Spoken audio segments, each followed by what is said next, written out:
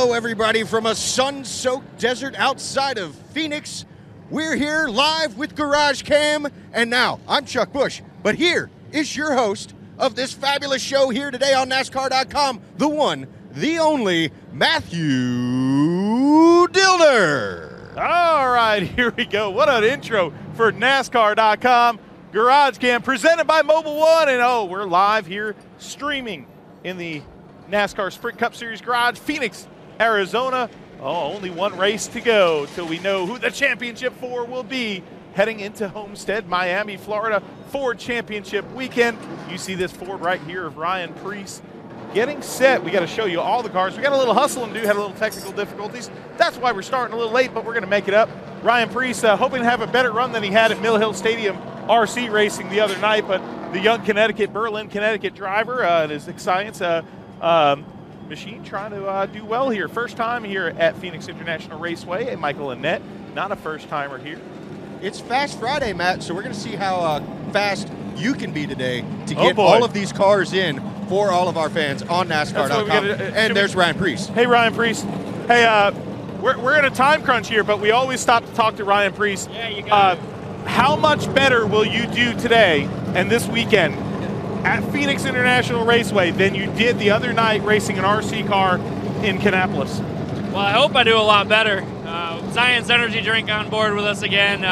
Great sponsors, great energy drink, but yeah, you're kind of awful, dude. Yeah, I know. I think I needed an energy drink there because we were just really bad.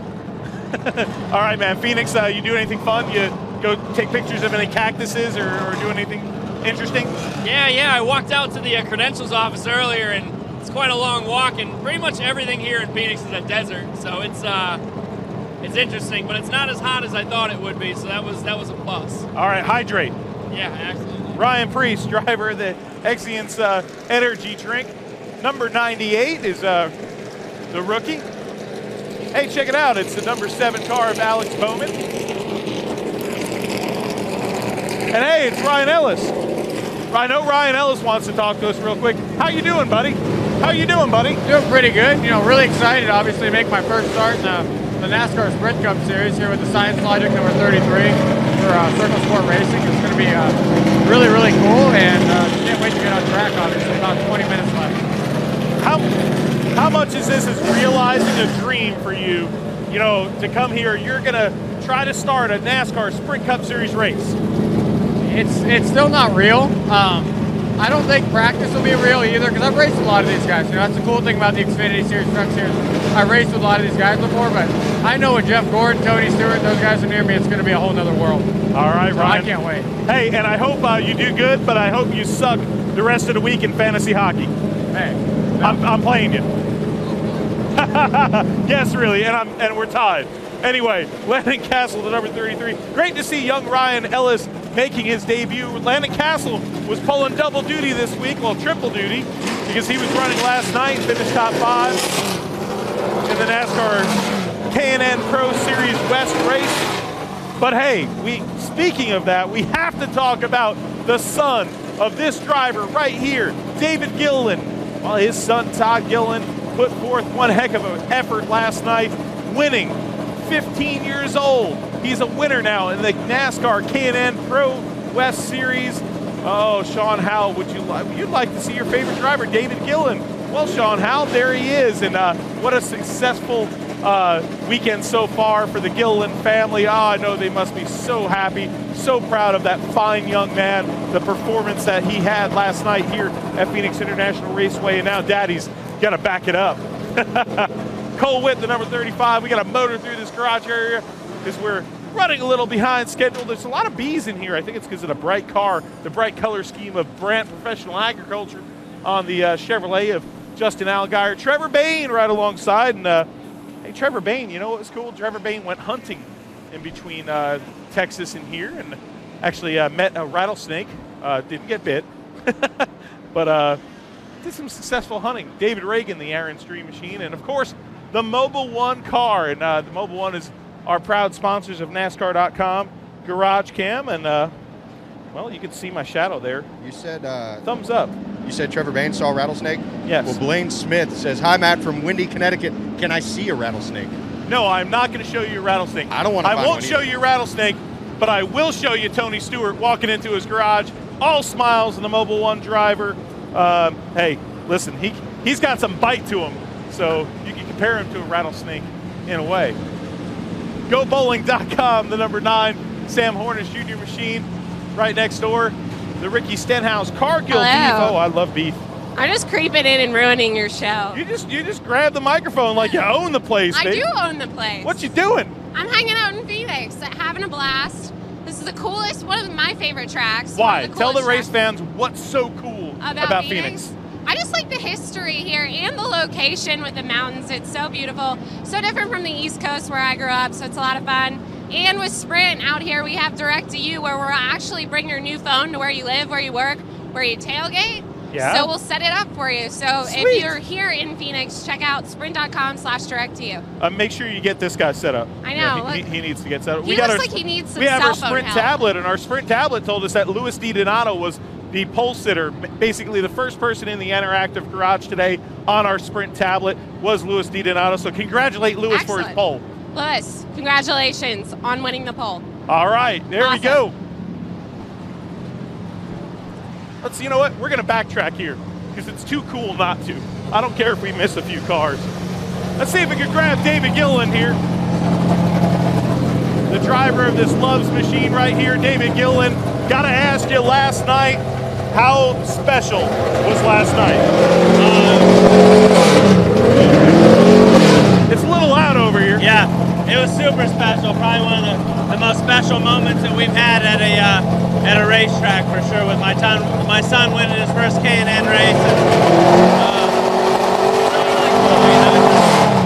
I can't believe it still. Actually, I guess I made it for the youngest K&N winner ever too, and he already was the youngest ARCA winner. So just really proud of what he's been able to accomplish. It's God's given him definitely an amazing ability and talent, and just blessed us with the opportunity to be able to put him in a race car and run. So just very, very special. Where were you watching the race from, and what was the moment like when he crossed the start-finish line? It was cool. I was on top of the pit box and down towards turn 1, and man, I can't explain the emotions, and I wish I had a heart rate monitor on. I don't know if it went that high, but we'd have got close. It was crazy. It was incredible. But we had so much family and friends here. A lot of people that I've drove for over the years and have supported me in my racing, and just couldn't have been a better weekend. All right, David Gilliland, the driver of this Loves number 38 right here, and his son Todd Gilliland, the big winner of the NASCAR K&N Pro Series West, 15 years old, the youngest winner here at Phoenix International Raceway. What a great story that is. We had to run over there because I saw that yellow suit flashing by, and there was no way that we could not talk to the proud papa, David Gilliland. What a great story that is in this garage area. So many people coming up to David Gilliland and offering congratulations, because that's a great family in this garage. When you get to know some of the people behind the scenes in this sport, you really get to know the true fabric of some of the folks that race these cars and work on these cars here. The unsung heroes like these guys working on the Geico Chevrolet right here. Some great people in our garage area, in our sport, and we're glad to tell those stories for you on NASCAR.com GarageCam. Check out the camouflage car. I almost didn't see it. It's Austin Dillon's machine right here, the Chevrolet. Bad boy Realtree on board. How close are we to halfway there, Haas? Well, it all depends on how you want to define halfway. Halfway. Normal halfway in the show would be right now. 15 minutes to the end. Okay. But we're 15 from the end. But for this show, since it's about a 20-minute show, because we got cut a little short due to technical difficulties, halfway is going to be about 3-4 minutes. All right, there's Greg Biffle, Guardians.com. New paint scheme on board that 16 for this week here at Phoenix International Raceway for Greg Biffle. Another pattern, another week, another pattern. The number 42 of Kyle Larson. Man, is it going to be tough to show everybody here.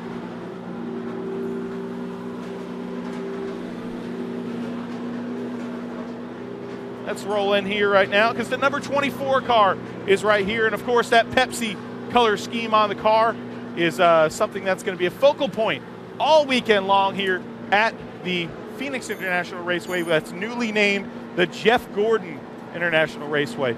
Louis DiDonato, you wanted to see your favorite driver, and there he is. Last race here at Phoenix, already locked into the chase with his big win at Martinsville in Virginia at the Paperclip, and what a great moment, one of the great moments of the year so far in NASCAR. And Jeff Gordon right now taking time to talk with one of his biggest fans, Kyle Busch, guy that grew up, idolizing Jeff Gordon, and now they race together. And when Jeff won, Kyle Busch made a beeline to victory lane to congratulate the champ. Jeff Gordon, the number 24 crew, getting this Pepsi machine ready to go here for the first practice session. Pit box being rolled in here. We'll get out of the way. And there is the Pepsi Exalta machine, and PR guy John Edwards right there looking things over. Swarms of media around some of these drivers because, hey, this is the last chance right here, the chase. Who will make it in? Only one driver locked in to the NASCAR Sprint Cup Series finale at Homestead, Miami. LEC, Kevin Harvick, please. Well, there is your 4-time consecutive winner here. 7 victories for Kevin Harvick here in the Valley of the Sun, and 4 in a row. 1,202 laps led at the Phoenix International Raceway. So if you want to talk about statistics, if you're a stat nerd, this is the guy that you want on your fantasy team, is Kevin Harvick. But can he make it 5 in a row? Can Martin Truex get a win here? Tell you what, sitting pretty in points. What a performance by this team at Texas last week to put him in a great position here for the NASCAR chase for the Sprint Cup.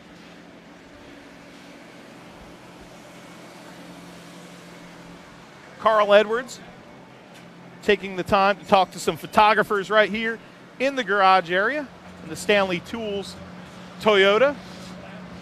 A great season so far for Carl Edwards. And we'll see if we can get one question with Carl. A great season so far for you. One race here to go before the Homestead finale in Phoenix, man. You're the last person not named Kevin Harvick to win here. Right, yeah. It's always been such a good track. But Kevin and that 4 team, they've been so good here.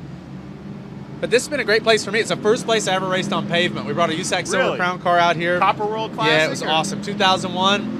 And and then I came back and drove for a guy the next year, slept out in a tent back off the back straightaway. Nice. And my buddy Tom Calvin actually felt bad for me, gave me a motorhome to stay in the next night. And so this place always, to me, has been an adventure. It's been cool to come out here. I love it out here in the desert, and we feel real good about it.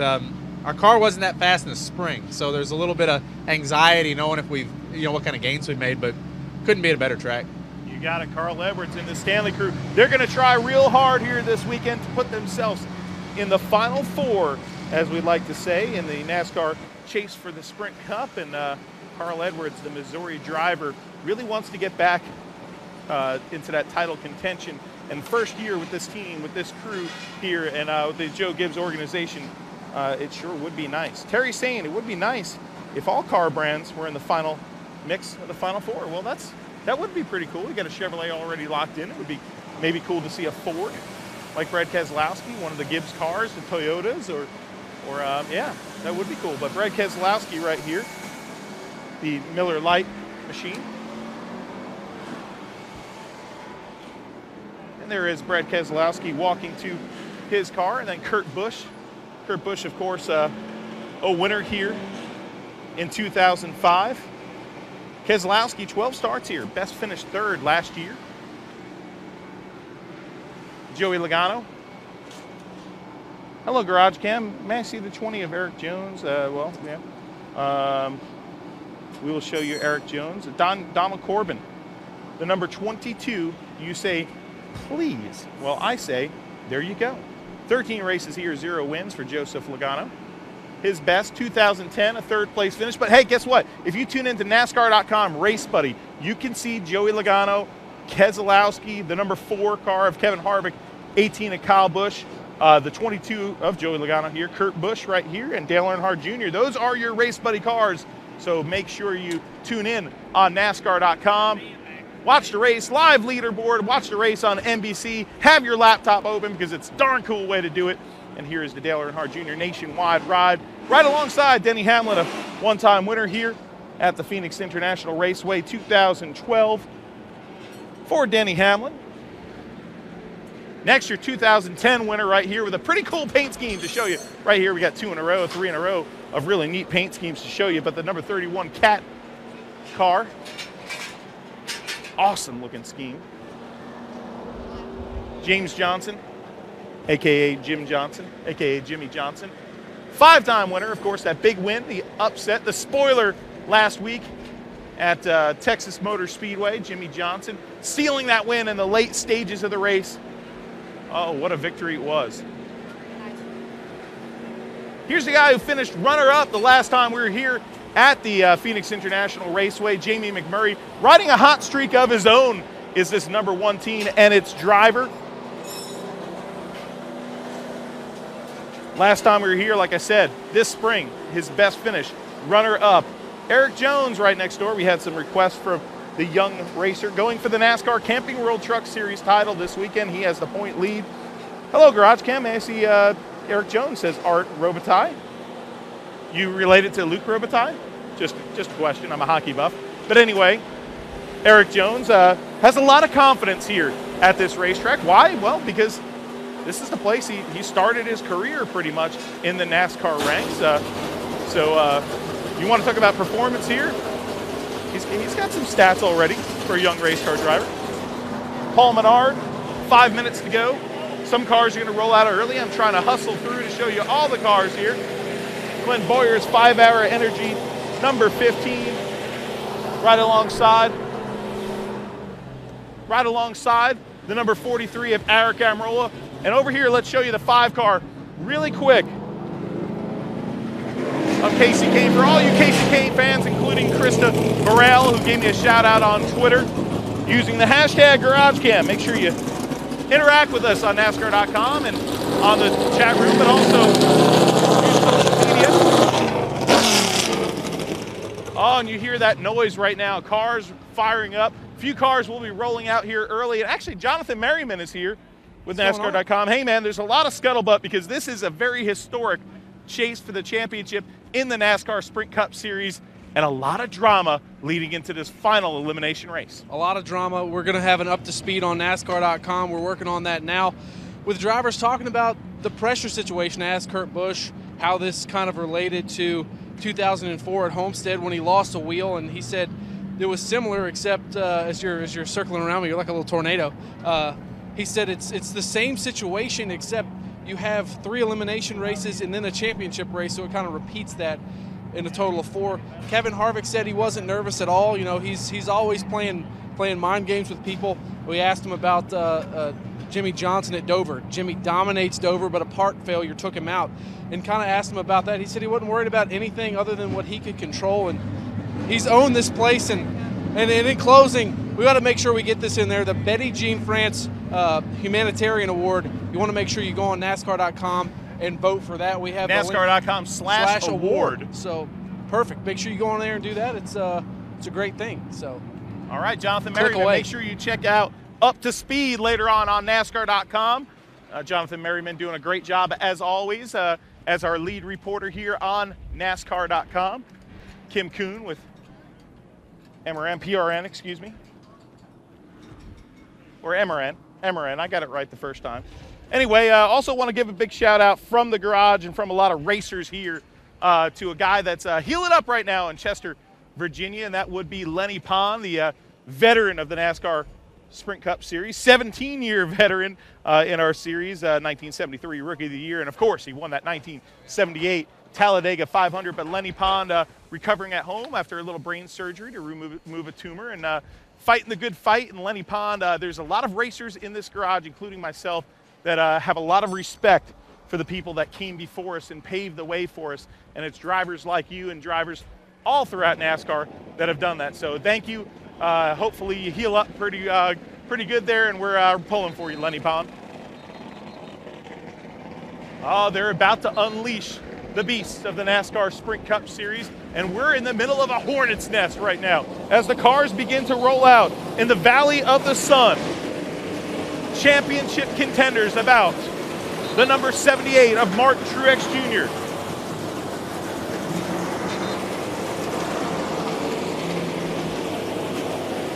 "38 Sprint Cup Series races here. 200 different drivers have competed. 23 winners. Who will put their name on the trophy next? If you put your name on the trophy and you're a championship contender, you might lock yourself into the Final Four at Homestead, Miami Speedway for Ford Championship Weekend. Will there be a repeat winner? Can Ryan Newman be a repeat winner here? There are 8 different repeat winners here at the Phoenix International Speedway. None of them have held the checkered flag more than Kevin Harvick, the 7-time winner here at the Phoenix International Raceway. Eric Almirola gunning for his first win here in the desert of Phoenix. A 1-mile oval, 312 laps, 500 kilometers set for you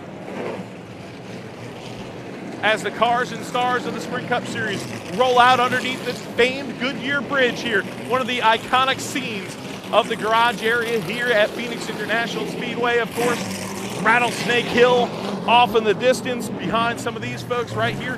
Crew chiefs up on the haulers getting ready for the opening laps of Sprint Cup Series competition here. Oh, practice is about to throw the green flag here, and GarageCam is getting you set up for that. Make sure you tune in to the NASCAR Xfinity Series GarageCam, 1 p.m. local here in Phoenix. That's 3 p.m. for all you people on the East Coast, so make sure to tune in. Arizona, such a great history here in the sport. Such a great history in NASCAR. 42 different races in Arizona, 38 of them here. 4 of them at the Arizona State Fairgrounds, and 1 actually at a place, well, the Tucson Rodeo Grounds. Oh, will the rodeo be bucking people off and bucking people out of the chase this week? Indeed, because only 4 drivers will advance next week to Homestead, Miami Speedway Ford Championship Weekend. The calm before the storm. You hear it right now. Cars are out on pit road, several of them. We'll bring you back here because I know we'd like to close this show with one heck of a cool shot. And you know what? Jeff Gordon has meant so much to this sport and done so much here.